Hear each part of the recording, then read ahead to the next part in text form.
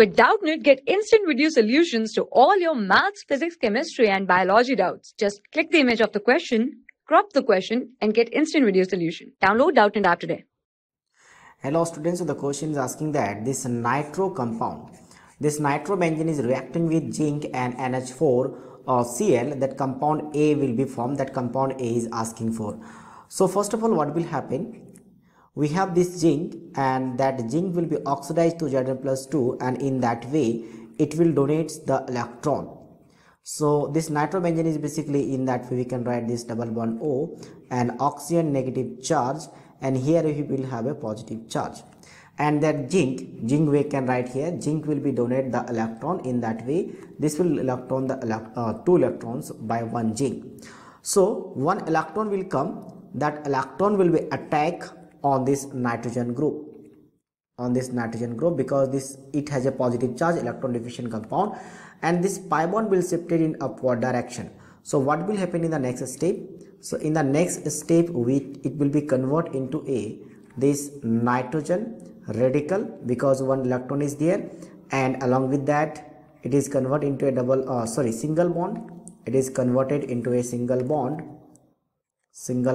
O negative, and another negative charge is presented here, means O negative. Now it will have a positive charge as well. In the next step, what will happen? This oxygen will donate its negative charge to the H positive. H positive will come from this NH4Cl, because NH4Cl will be break, NH4Cl will be break in NH4 positive and Cl negative. So it has H positive and in this NH4 positive. So it will break in the NH3 and H positive. So it will donate, so it will convert into a OH. So in the next step, we will get this compound as this nitrogen has a radical positive charge. Along with that radical, it convert into a OH, and we have this oxygen negative charge. So in the next step, one more electron will come here, and it will be neutralized, because if electron is coming to this nitrogen, so this radical and this electron will form this lone pair, that is negative charge. Negative positive will be neutralized, so it will convert into a neutral form. So that means in the next step we will have this nitrogen, in that we have and then OH. So after that, in the next step what will happen? In the next step, this negative charge will be reversed back, and from here this OH negative, this OH will be released from here. That OH will be combined with the H positive. H positive again will come from this compound NH4 positive. We have so many compound of this NH4Cl. So in that way water will be released, and it is converted into a N double bond O, this compound. Okay, in the next step what will happen? In the next step again one more electron will come, and that electron will be attack on this nitrogen, and from here this bond again will be shifted toward oxygen side.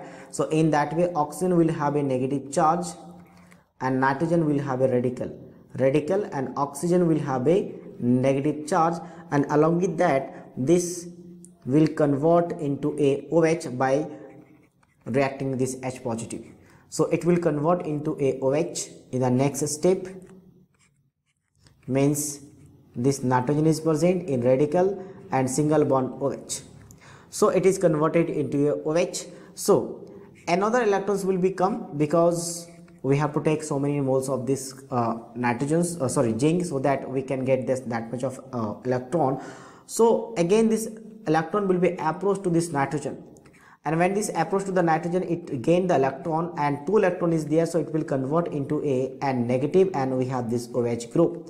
In the last step H positive will come, and it will combine this N negative to form this NH. So final product will form as a NHOH. So this is the final product of this reaction.